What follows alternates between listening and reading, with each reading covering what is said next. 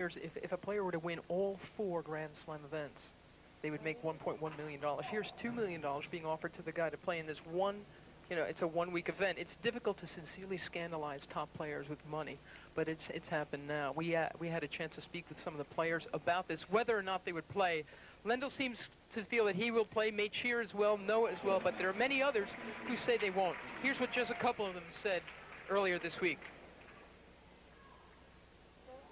I think it's a lot of money, and it doesn't really make sense to put up so much money in an 8-man event.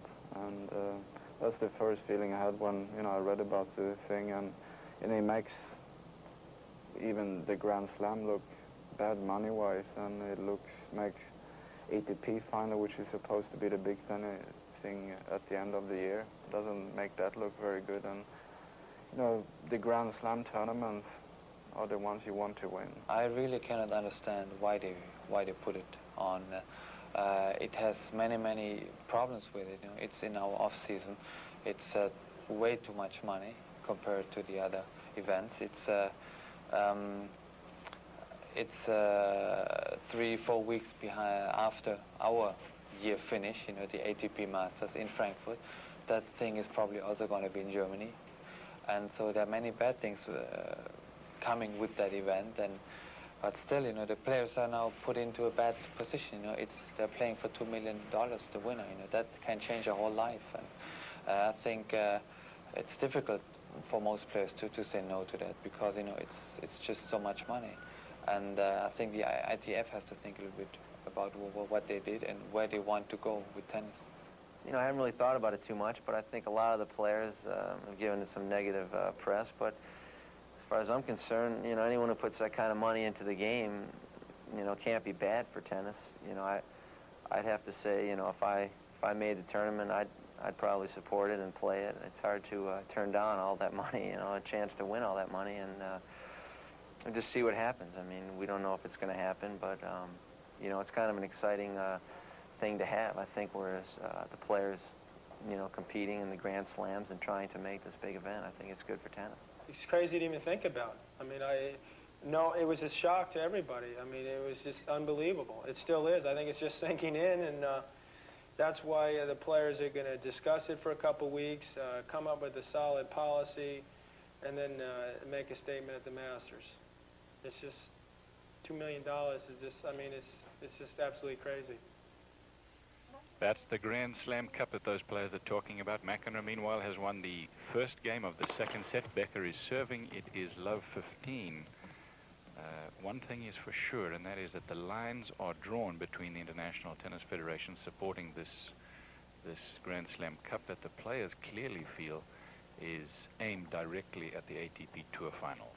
As Tim Mayotte said earlier this week, it's a time of crisis because it could splinter the top players.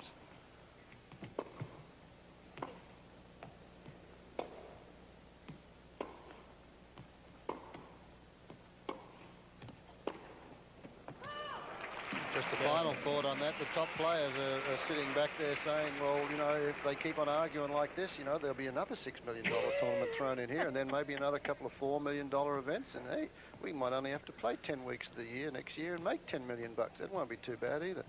We talked to Sergio Palmieri, who's John McEnroe's agent, and he said that was exactly what this tournament was designed to do, split the top players to the detriment of the ATP Tour. We'll keep you posted. 30 love, McEnroe, or I should say love 30 McEnroe.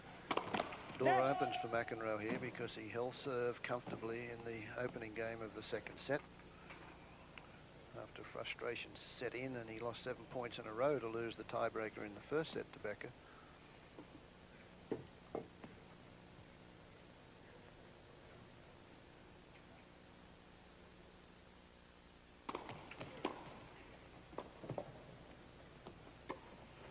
Oh boy, now you have a look at McEnroe's reaction there. That's love 30. He made a great return, forced Becker off on his heels to play that shot, and he could have put that forehand anywhere. Just went for a little bit too much and hit it long. Boy, that difference there between, particularly with Boris Becker's 15-30 and love 40.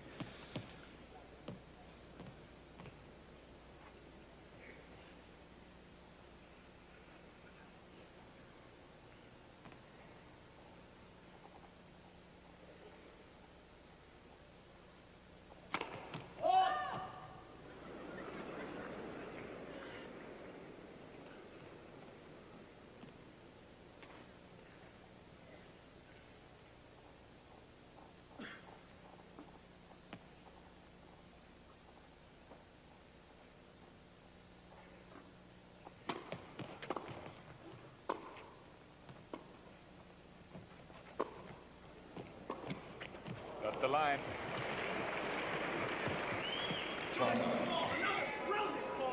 No, he's wrong about that. He's saying brilliant call, but it was clearly on, if not inside the line. He had a big discussion with Richard Ings in the chair after that first tiebreak. I mean, this poor guy was under the gun. McEnroe was trying to explain to him what a lousy job he was doing. He was saying that Becker was taking more than 30 seconds between points. Ings was explaining that sometimes, if there's crowd noise or whatever, that has to happen.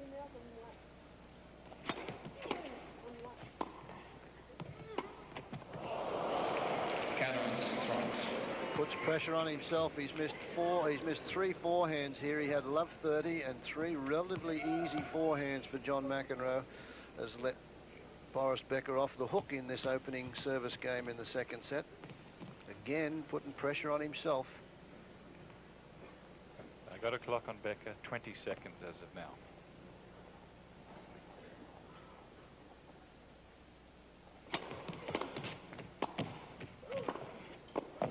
Yep.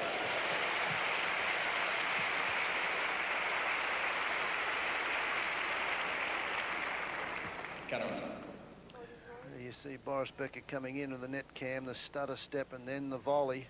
But watch this. Now he gets the footwork ready and dives for that one. McEnroe, good hands from the baseline. He hit a half volley cross-court forehand for the winner.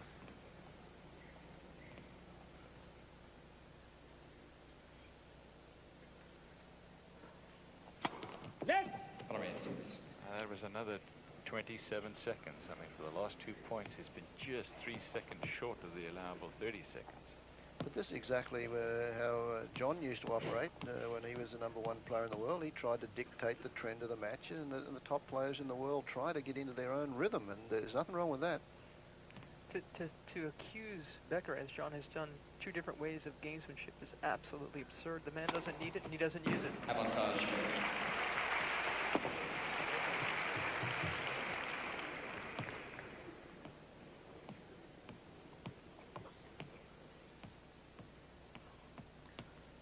Becker's second ace of the day. Becker won the first set in a tiebreaker. McEnroe leads at 1-0. This is game point for Becker to tie things up in the second set.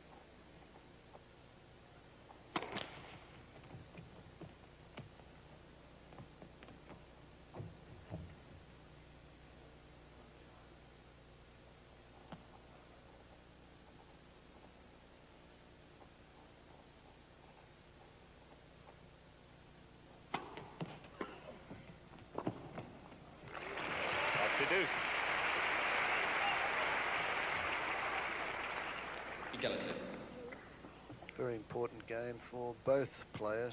Good shot of camera work that is being done by our French friends from Channel 3. A very important game here for Boris Becker to stay in this second set. And if McEnroe is to get back into the match, he really has to keep his mind on the job and struggle and convert here early in the second set, because he had love 30 and an easy forehand, and he still remembers that shot.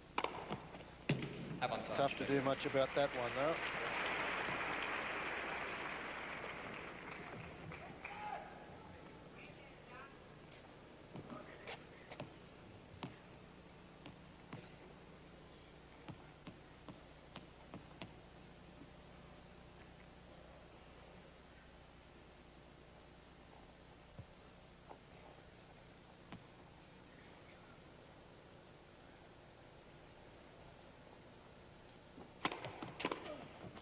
Becker. 1 game all in the second set.